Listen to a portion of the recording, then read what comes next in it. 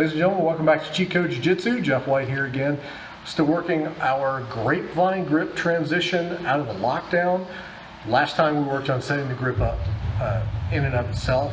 So if you don't know what I'm talking about with Grapevine grip, card up at the top, go check out the last video that we did, see how to set it up and how to sweep from it, and then come back and watch this one. Today, we're going to talk about setting up the most obvious submission from the Grapevine grip, which is the triangle choke. Very obvious and easy transition from there because you got not only both of you guys' arms locked down, but you got an overhook in place so you can easily pull the elbow up, and you got the other arm pinned so tight up against their chest that it becomes really, really difficult to block the guy's leg from coming around. So very easy transition to make. You can do it either from guard and do more of a traditional triangle choke, or if for whatever reason that's not working and the guy's just keeping his elbow clamped down on your knee or whatever it is that he's doing, then we can always sweep from there and go to mount, and then we can set the triangle up for the mount in the same way. So I told you guys last time, it's important to come up with your knee over top of that trapped arm. So let's get at it, triangle choke. So as we were discussing last time, we're going to set our Grapevine grip up. However it is I'm going to do it, maybe this time I'm trying to drag this leg through. Chris puts his hand there, try to block the knee from coming through. I'm going to take the wrist, lift my knee up to get that off, slide that to the chest, and then take my Grapevine grip. Now right here, this is the optimal possible position for taking a triangle, because you can see where if Chris's elbow is either on the ground here, or if he was able to clamp his elbow down on top of my knee, both of those will make the triangle transition difficult. We'll show you what to do here in a minute, but if I'm able to get this locked in to where Chris's elbow is kind of back like that, this is like gift wrapping a triangle for me.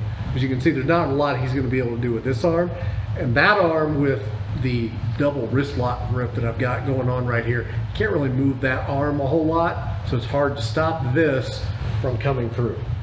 Now, I roll with a lot of these really stupid guys with these stupid long legs that can just pull this through and fly into an easy triangle. I got hobbit legs, so that doesn't quite work super well for me. So what I'm going to need to do here is, once I start pulling this through, my main thing that I'm looking for is to get past this arm. As long as my knee is anywhere below it, there's always the possibility of him putting some kind of a block in front of it and then shutting my triangle down. So if I'm looking for triangles, step one when I get to the Grapevine grip is get that knee in front. Now the next thing that I need to do is I need to switch my hips, because my hips are not really properly aligned for a triangle. So I'm going to push up with that knee and turn to the side. From here, if I've actually got my knee covering that, that's a simple transition that just comes straight around for the triangle. At this point I've got his hand stuffed past my groin, and so that's an easy lock. At that point, what I want to do from here to finish the triangle is I'm just going to release, and then this goes immediately to the head to cover. From there, you set your triangle choke up however it is that you set it up. I've got my own system, which will be doing a triangle deep dive coming up before too long. But however it is that you get there, set your triangle choke up. The most important thing, though, like I said, is coming up with this knee on the inside or on the outside, covering that and pinching and putting constant pressure, so that when I get it out, that just becomes an easy transition to the triangle. So you got it from another angle. Lock down, Grapevine grip, lock, push, my knee came in front. This is going to plant. I can either plant here or plant on his hip. I've got my knee on the inside of his elbow, so I square him up. That comes around, lock over the shoulder, lock first my broken triangle, hips down, heels down, retract, go to the head, keep the head down, and then set my triangle up, lock it in place. Hands on the head, standard finishing mechanics for a triangle choke. Everything else works pretty much the same. Now that's getting the triangle from guard. As I said, there's some things that he can do that can still make that difficult, even though I've got his hands tied up, and he's going to do that by basically just putting a block in place in front of my leg that I need to pull through. That is going to work very well as a defense for him, because he actually has two blocks on my leg, limiting the mobility of my leg. So I got my Grapevine grip in place. So these are the two blocks that he has. Let's just assume that I have the grip in place. Block number one is going to be his elbow. He can move that in, he can move it around, he can try to get it in front of my elbow, and then there's not a whole lot that I can do to pull it out. Block number two is actually the ground, because I have limited directions that I can move my leg because my leg is on the ground. So all he's got to do is just put that on the ground somewhere in front of my knee, or actually clamping in on my knee, one of the two, and it makes it extremely difficult for me to move that leg because I have a solid block underneath of it. So, assuming that happens, we always have the ability to sweep. And especially if I have guys clamping down on my elbow or on my knee tight with their elbow like that, that little elbow outpost to block the butterfly sweep, it doesn't work as well because the elbow is in too tight, focusing on blocking the leg. There's absolutely nothing out here. And so what I can do with this is I can either throw my butterfly hook in and get my sweep, or I go for my sweep, he sees that I'm trying to sweep and he tries to extend that elbow out, and that gets my knee in front. If I don't get my knee in front and he just stays here, then I sweep and I go to the mount. Now we're going to show this from a couple of different angles, but I came up over the top with my knee above that elbow that was locking me out before. So I now need to go to mounted triangle. So my setup for mounted triangle is I'm keeping my knee tight against his head. I'm going to come up here. I need to keep this overhook tight and keep this all together. From here, I'm going to lift up the head, swing this around his head, and then clamp down. I've still got a really tight overhook on it.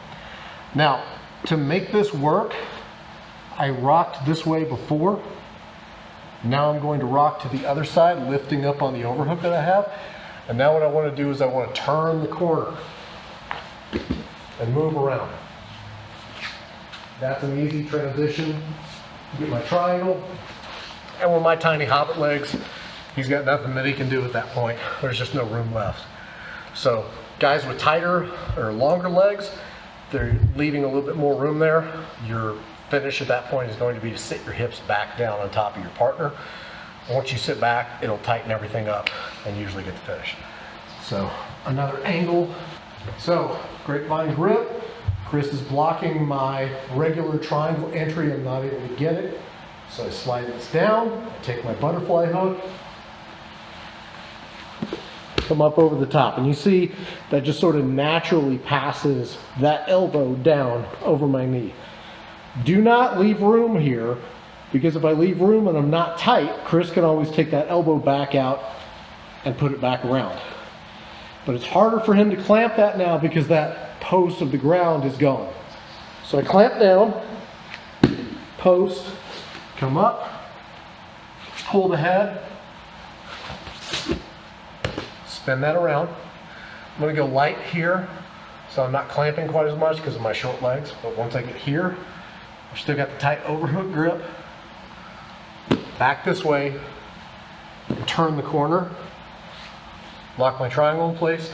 For me, that's usually enough. You can probably see that I do have an arm bar there as well in either direction. But if you got longer legs and you got more space here, sit back. And then I usually finish the triangle. So you can get the triangle from guard, you can get the triangle from mount. There's a few different options for finishes there that are there, but it's the transition into that triangle position that's the most important.